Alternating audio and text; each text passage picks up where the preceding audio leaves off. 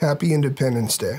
I didn't plan to make this video on Independence Day here in the United States. This is when, in 1776, we gained our independence from England, but it actually works out to a pretty nice segue to today's topic, and that is how in 2024, Blackmagic killed Red. Now, I know those are fighting words for some of you, and I know others of you will rejoice when hearing something like that because you've always thought Red overrated. The fact of it is, in broad strokes, that both Red and Blackmagic design are not only market disruptors, but are equally as disparaged, albeit from two opposite ends of the media world.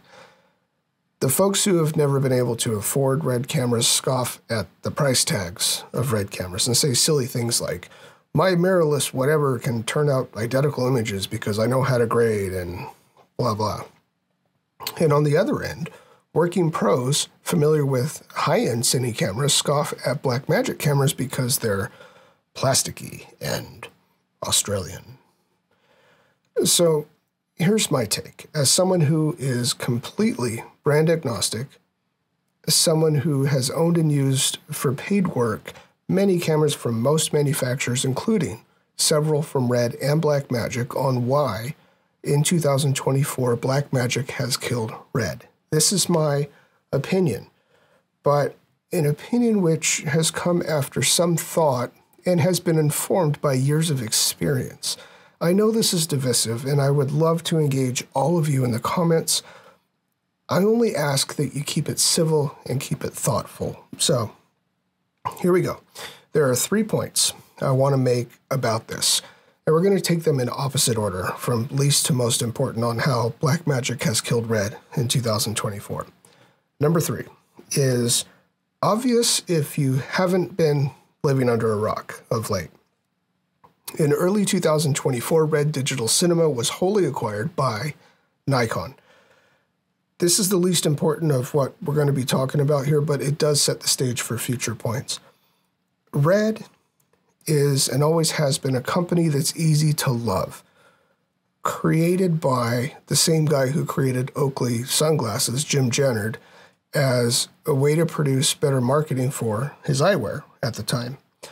Over the years and countless millions of dollars later, courtesy of selling Oakley to Luxottica, Red cameras became insane powerhouses, rivaling in most ways any other camera in the world on the biggest productions. But Red themselves remained a small California company, headed up by an eccentric president in Jared Land and full of surf bros and punk rockers. Now, if you're American, like I am, as fireworks go off in the background, very coincidentally, that's really easy to root for, and a lot of us did. We want that company to do well. So when Red earlier this year was sold to Nikon, there was rightfully some concern about what Red was going to look like going forward. Concern enough that longtime Red shooters, and I know this is a fact because aside from myself, I know several other, mostly other commercial photographers who have gone down this same thought process. We started to kind of war game in our head and exit from Red if we needed to. So we would think like, okay, what kind of work am I shooting right now? What's the feature set critical to this? What does the deliverable have to be? And are there any approximates to Red cameras coming from manufacturers who have a more clear corporate direction? Because as awesome as whatever tool that you have might be, if it all of a sudden stops being supported, right? So number 2, and this might actually be the most important thing. It's a toss-up between this and number 1 I had to choose. And we'll get into that. I can speak for the commercial media space because that's who I am, and that's who most of my friends in this conversation are. The landscape has changed, and not in a lucrative way for us. Not with the gear involved anyway. See, every time there's a new iPhone out, there's always the chatter about how this time the camera's going to be so good as to put us, working pros, out of work. Now, while that hasn't come to fruition exactly, we are getting closer to that. How do I know? Because the professionals are using iPhones for ENG, event coverage, etc. Like, no joke. You will see a lot of people holding up iPhones at these different things. So if it's a good enough tool quality-wise for us to use, but is designed to be easy and intuitive for anybody to use, right? But that angle of it's another conversation for another video. So, okay, you say, awesome, but what does any of this have to do with Blackmagic and Red? Simply this. The more you spend on a current model cinema camera today, with the way things are going, the bigger the bag you're going to get caught holding long term, right? Ask anyone who owns a DSMC or owned a DSMC2 platform Red, as I did, how that worked out for him when the smaller, cheaper DSMC3 Red cameras came out. I know guys who bought just a couple years ago monsters at 50,000 plus who could now sell them for what? I mean, a quarter of that, if they're lucky. And we're going to bring it all together here to the most important point. Point number one on how in 2024 Blackmagic has killed Red. Simply put, Blackmagic has been moving forward quickly as Red has become quite uncertain. Now, look, I'm not suggesting that a Blackmagic anything is better than a Red anything, because 99% of the time they aren't. But how much in this climate does that matter?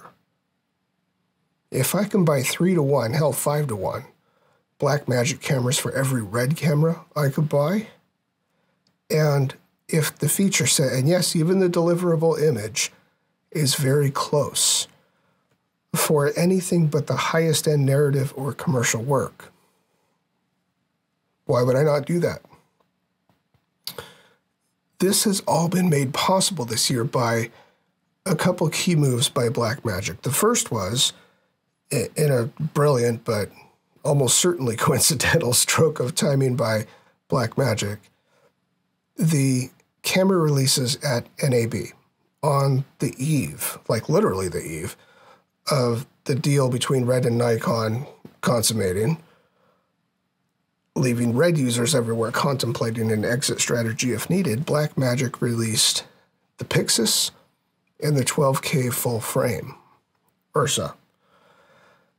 Furthermore, unlike the plastic football pocket cams, these new ones are great client-facing cameras. They look more professional while still being only a fraction of the Red pricing, giving us the option of continuing the same work but having much less invested in gear and less of a risk of holding that bag as the bids on jobs get more competitive, i.e. the race to the bottom pricing, right? And as the consumer tech evolves at a much more rapid pace. Then there was the final nail in the coffin, the Blackmagic Cinema 6K. Now, while this is a plastic football, it got put on sale for nearly half price, just $1,500. And you know what that did? That made a lot of these commercial shooters go out and buy one, just as a hell, why not? It's cheap. Let's check it out. And between myself, a lot of the people who I know, and judging by a lot of the content I've been seeing lately, we're impressed. Impressed enough, taken together with those other points and reasons, to have moved over. Believe it.